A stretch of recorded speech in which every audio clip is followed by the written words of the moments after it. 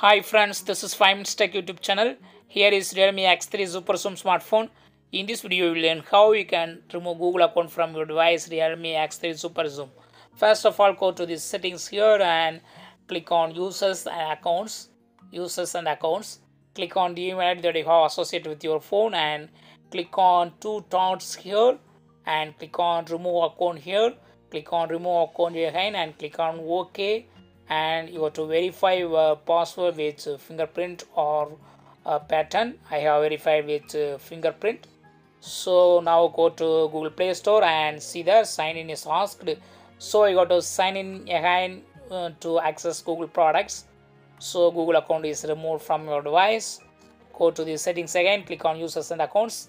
If you want to add, click on add account and you can supply email address again. In this way, you can easily remove Google account from your device X3 Super Zoom. That's all friends. Bye.